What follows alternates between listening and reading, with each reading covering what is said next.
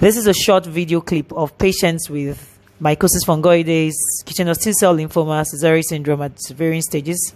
We started out with patches and plaques in erythrodermic presentation.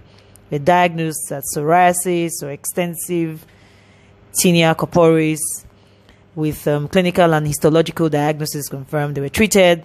Some of them defaulted from clinic follow-up. One represented after about 5 years with nodules on the trunk, scalp, and then histological diagnosis of non-Hodgkin's lymphoma was confirmed. He was being managed, but he went into skin failure, and he eventually succumbed to his disease after a few months on admission, being co-managed by the radio-oncology units of the hospital.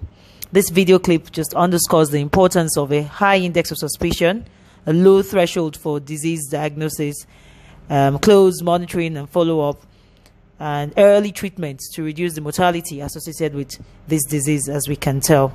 Thank you.